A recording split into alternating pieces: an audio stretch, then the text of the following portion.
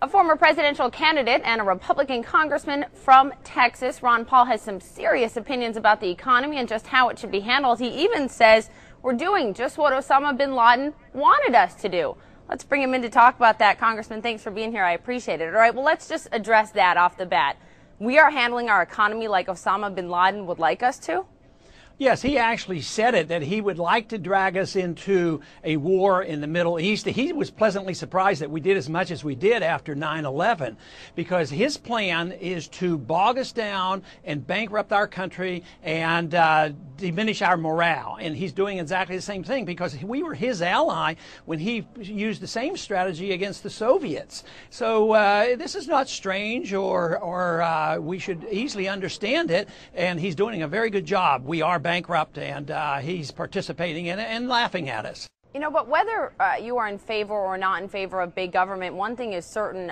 This country is bleeding jobs. On Monday, more than 70,000 job cuts announced, more than 200,000 job cuts announced so far this year alone in just the past couple of weeks. And pretty much everyone would argue you've got to spend to create jobs. So there really is a divide there. Are you proposing that we not spend in order to create jobs? Well, the private sector should spend the money. What you're saying, the problems are getting worse, and we've been spending a whole year spending and inflating and doing everything, so it's getting worse. So that's pretty good evidence that it's not a good idea.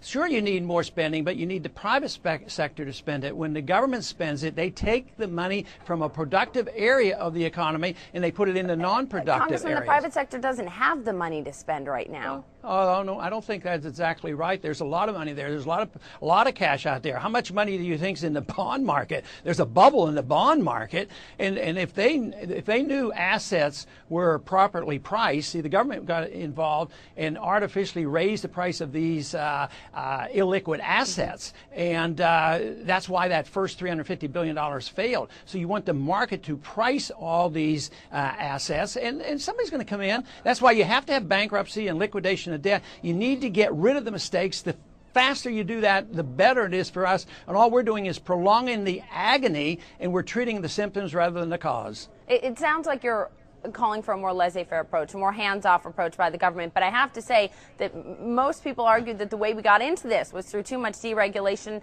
not enough oversight when you look at Fannie and Freddie, for example. But you're suggesting essentially the same thing continue when it didn't work? Well, most of the people do say that laissez-faire got us into this, but most of those people are wrong, because we haven't had laissez-faire. It's been a long, long time. We have interventionism. We have corporatism. We have subsidies to corporations. We have overregulation, overtaxation. We have a financial system based on a fiat dollar standard that creates the bubble. We are so far and have been so far from capitalism, it's unbelievable. When we had a crisis with Enron, what did we do? We passed Sarbanes-Oxley, and that was by the conservatives. So to say that this had something to do with the failure of capitalism, I don't buy into that. I think it's completely wrong, and we have to refute that idea. Let's focus on solutions, Congressman. What would you do if you were President Obama and his economic team? We have a new Treasury Secretary, Timothy Geithner, confirmed on Monday night. What should be the first, the 1, 2, 3 that they really need to do to tackle this economy?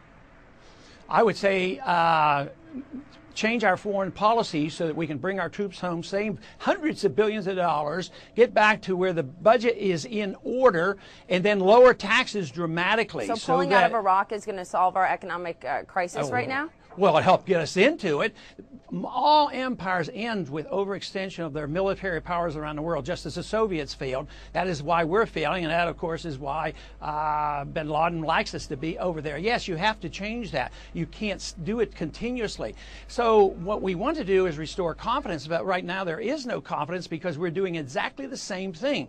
When we get into trouble, we add regulations, we add spending, we add borrowing, we add inflation, all the things that gave us our problems to begin with. So you can't solve the problems with doing the same thing over and over again. We have to believe in ourselves. We have to believe in freedom. We have to believe in sound money. We have to believe, once again, we don't even need a Federal Reserve System, and we don't need an income tax. Believe me, that would restore confidence. Just think, if tomorrow everybody knew they didn't have to pay income tax anymore, do you think they would go back to spending? They would have so much more money to spend, but you can't do that unless you cut this wasteful government spending.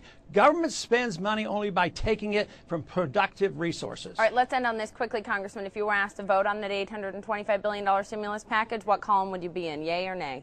That would be an easy one. I wouldn't be able to vote for that kind of money. I think I could have guessed that one. Thanks for your time. I appreciate it. Thank you.